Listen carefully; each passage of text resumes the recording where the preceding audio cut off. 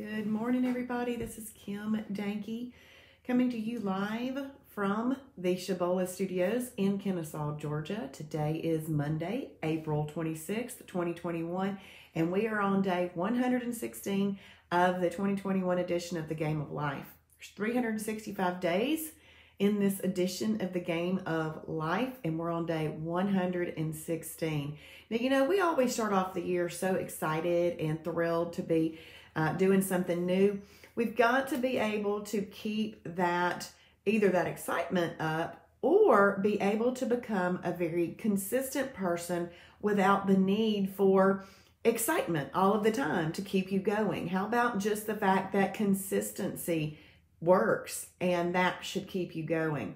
So if you have not been playing along for a minute with us in this game, we're almost a third of the way through of this edition of the Game of Life. What are you going to do with it? Let's play and play hard. Let's lose the weight. Let's learn how to exercise that self-discipline muscle, and let's get it going. When you hop on here this morning, please say good morning, where you're watching from, and what type of shibboleth day you are having. I am having a perfect day, an intermittent fasting day, and I've got a bag full of food right here that I'm going to show you what I am eating today.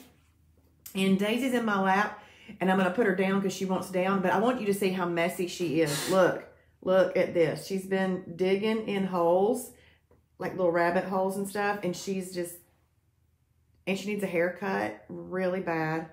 And she's getting a haircut tomorrow, so I want to show you the great difference. I'll show you on Wednesday, but she is a mess. But you remember when she was sick, I didn't cut her a hair or anything or do anything with her. All we were doing was taking care of that, and now she's gotten messy now. So we're going to have to get her hair cut. But I'm having an intermittent fasting perfect day. Good morning, Marla. Good morning, Colleen from Michigan, having a perfect day. Thank you, Colleen. I got my hair cut, and they did a few extra little layers and stuff. So I'm still enjoying the style that she did for me the other day, because you know the stylist always does it well. But I look forward to seeing what happens when I do it, when I do my own hair. Thank you. Thank you. Good morning, Pam. Oh, yay! Pam is down 38 pounds. Woo! That is awesome. I'm so super excited. Thank you, Pam. Let me let this dog out.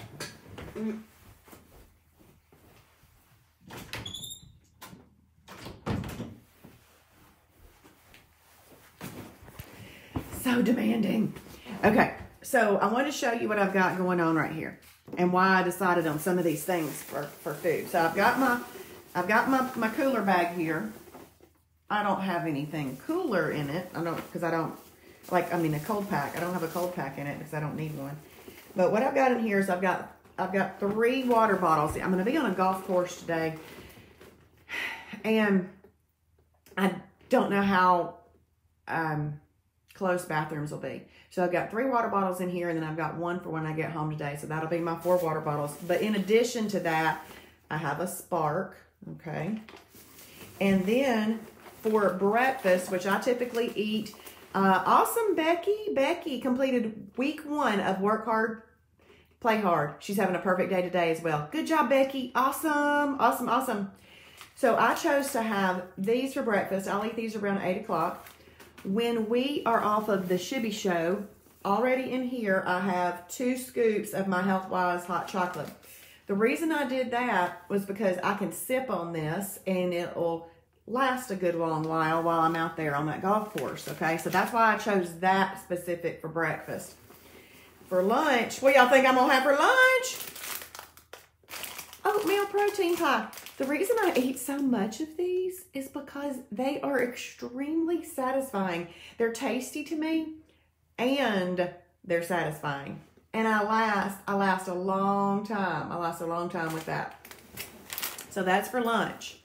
And I don't know what they might be serving for lunch or anything like that. So this is why I go prepared with things that I know I will like. Remember, there's no need to be enamored by food that other people are providing, okay? Be very picky, very choosy.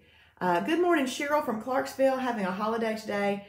after 7 Tiger 16 days. Wow. Celebrating her sister's 89th birthday dinner. Wow. Well, tell her that we said happy birthday. Please tell her. And that is awesome. I hope you have a great day. Lots of fun. Hey, Ron, having a perfect day. Good morning. Good morning, Becky. IMF day after a holiday. Gotta get back to those flames. That is true. We have got to get back to our flames after a holiday. It takes 2 perfect days to get back into EFB, and then we string as many flame or EFB days together, efficient fat burning days together, as we can. And then, planned or unplanned, a holiday's coming. And then we get back into EFB after that. So it's a lovely, balanced life that we're living. It's so fun. Good morning, Jennifer. About to start walking her miles and miles. It was a year ago that she started this Shibby journey. Wow, I did great during the warm months, but slack during winter months. Time to start the weight loss mode again. Yep, Jennifer, and you make sure that that's set in your journal. That way you won't go over 6 holidays in a month because your it'll give you a diet devil if you do, and we don't want that. But good job, Jennifer. I'm glad that you are starting again. Good job. And I can imagine it's pretty cold up there. And I don't know. I mean, I like warm weather. Okay, and then I have these. I have the K's protein pretzel sticks, cinnamon toast. I can taste the salt of the pretzel. I can taste the cinnamon and whatever sweetener with the, that's supposed to be the cinnamon toast. And I promise you, I can taste butter. I don't know. These things are delicious, absolutely delicious. So that's a snack. And then in here, I have one Choco Right peanut butter patty. So that's an extra. So, and then when I get home, I'll have dinner. So that's what all that is. And then I've got my vitamins in here in my little cup. You remember those little cups, that your bathroom cups? But anyway, I got all my vitamins in there so that I can eat that with my breakfast, because I don't dare eat it without food, because then I might feel funny in the tummy.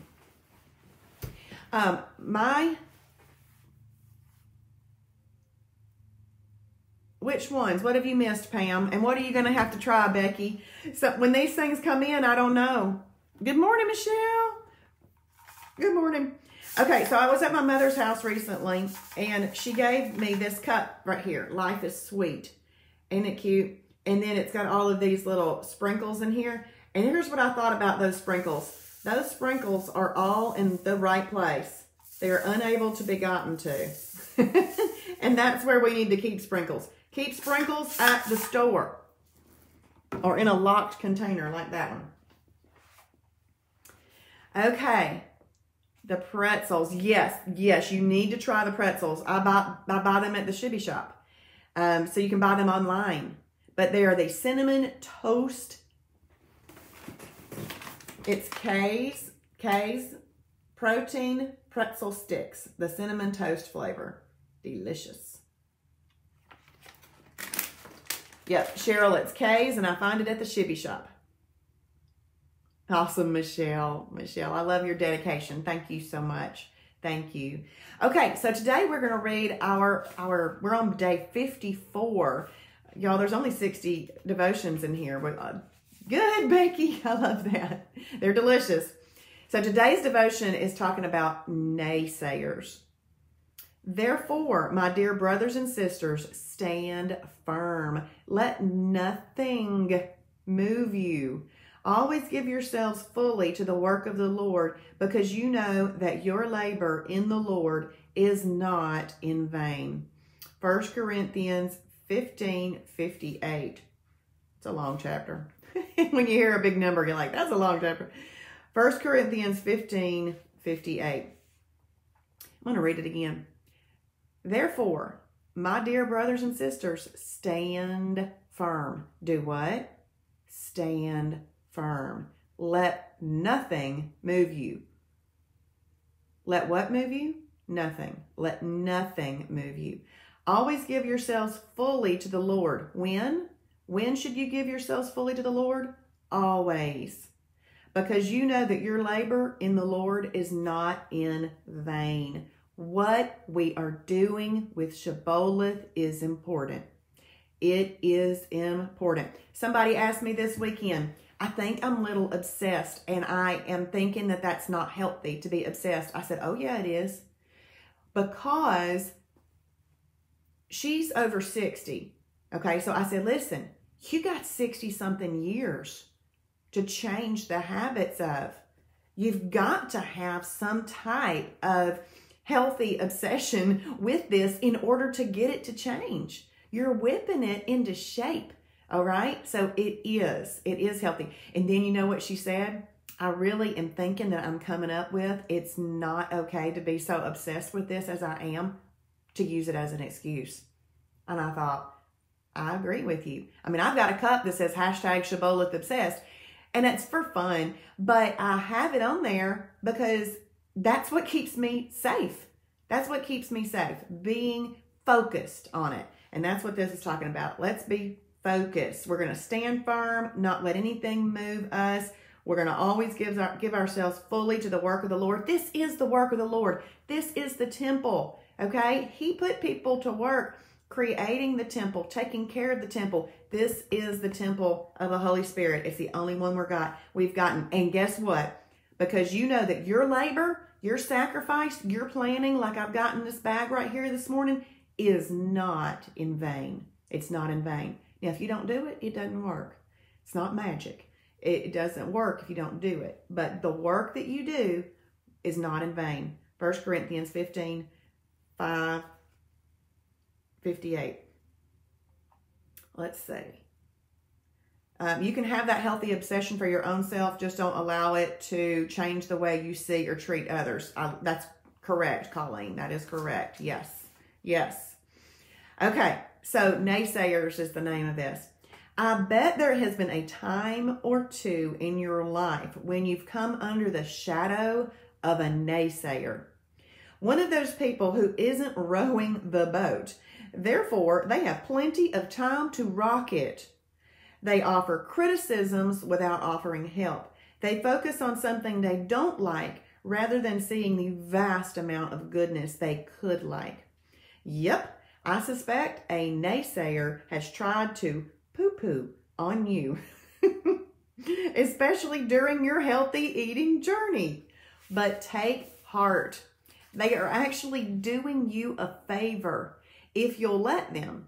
And I learned this in the strangest of ways. This is from Lisa Turkhurst, Made to Crave devotional. I was recently in Virginia to appear on the 700 Club when I got a frantic call from home.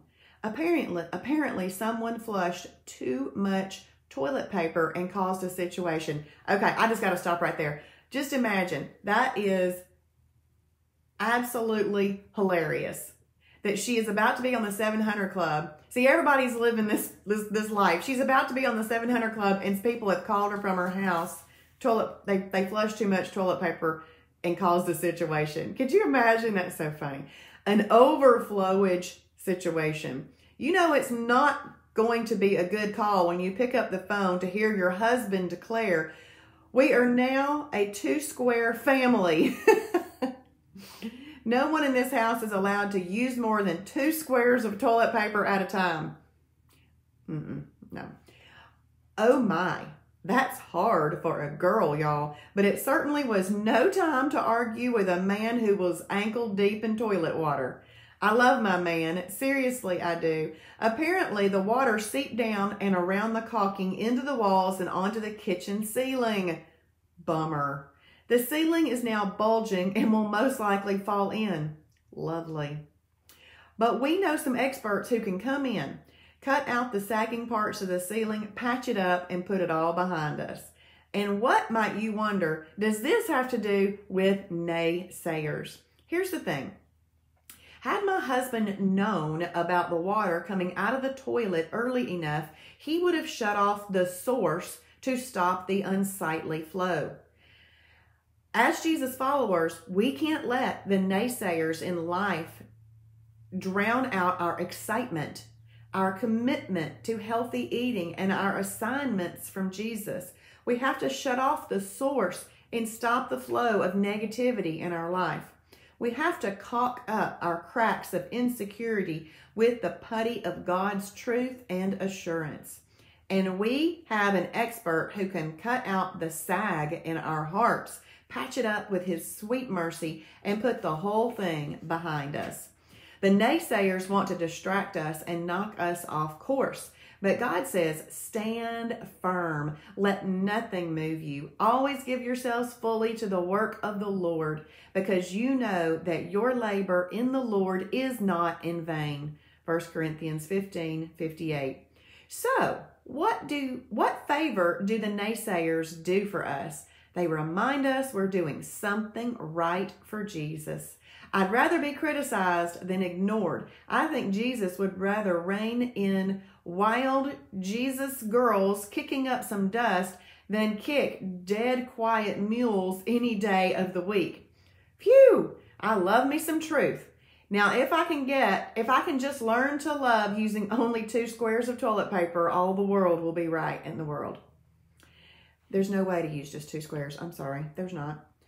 And then we'll go ahead and say her prayer. Dear Lord, please help me to cope with the difficult naysayers in my life. Show me your truth to help me overcome the insecurities that follow me everywhere each day. Give me words, thoughts, and actions that honor and please you. Protect me from discouragement today. In Jesus' name, amen. Now, if you're in my private group, The Shibby Show, you saw a video, possibly if you watched it, last week talking about ants, automatic negative thoughts. Do you know those can be naysayers? And that's the devil. Those can be naysayers too. So it doesn't have to just be people. It can be those automatic negative thoughts that we don't even want or ask for, but we haven't trained ourselves to get rid of them. So that's what we got to do. We got to train ourselves to get rid of them. And I want to make sure that all of us are focusing on this, because focusing on this is healthy. It is healthy to focus on something that can improve and change your life. After we accept Jesus, what should we do? We should focus on that. Okay? This right here is also going to help you focus on that. Y'all give me some hearts if you think and know and agree with me that eating this healthy lifestyle brings you closer to Jesus. Because you know you're doing the right thing, taking care of his temple. Awesome. Good morning, Diane. She's going to have a perfect day. Thank you for sharing. Y'all, the share button. Bottom left-hand corner of your screen, click it and then hit the blue Share Now button, and this will be off into the world. You don't even have to say anything. Just let somebody find it and say, oh, what's this? And they'll hear about Shibboleth, how we eat, and how we love Jesus with the way that we eat. Good morning, Kay Edwards. Good morning, Alice from Staley, North Carolina. A Tiger 16 day. Good morning, Gina. Perfect day. Good morning, Michelle. All right. Well, I hope that y'all have a wonderful and awesome day. If you are near Kennesaw, Georgia, please come to see us tonight at 6 p.m. for class. If you're coming to shop, come early because the store closes at 6 and we have class at 6. And then I have a food combining webinar, the new member food combining webinar tonight at 8 p.m. I'd love for you to join that. If you need a refresh, please join in. You cannot hear this too much. You really cannot hear this too much, because if you're trying to change habits, it requires a lot of it. And then Dr. Jim will be going live with his prayer corner at 10 this morning, and then he's going to be doing a grocery store tour at 7:30, and I think Jason has something going on too. If you are new, you must put on blinders and you must stay in fast track until that is complete and done. Don't even look or get excited at the other things. Just know that they're always going to be there. Everything is recorded. You're not missing anything. But you've got to focus on learning the basics of the lifestyle before you move into any advanced things, all right? So just make sure you do that. Good morning, Polly. Hey there. I tagged you in my church service yesterday because it was good, and I knew that you would like it. And I tagged you in the one with the good hymn singing. So I hope you can go back and watch that today. It was really, really good. All right, y'all have a blessed day. When you hop off of here, go directly to your journal and you determine your day. Your day does not determine you. So go ahead and journal your day. And if you're watching on replay, please type in hashtag Shibboleth for His glory. His glory. Good morning, Charlene from Michigan. Having a perfect day. That's awesome. Awesome, awesome. Okay, I'm glad we're doing this together. Good, Polly. Awesome. Good. I'm glad that you did. It was so good. So good. It could be applied to Shibboleth. Anyway, if y'all want to watch that, it is at burnthickory.com. Yesterday's service. It was talking about idols and talking about Jezebel and all of these little g gods of Baal and how we have a lot of them now. We just don't name them. So y'all go watch that. It's either Burnt Hickory on Facebook or on their website. Bye, everybody.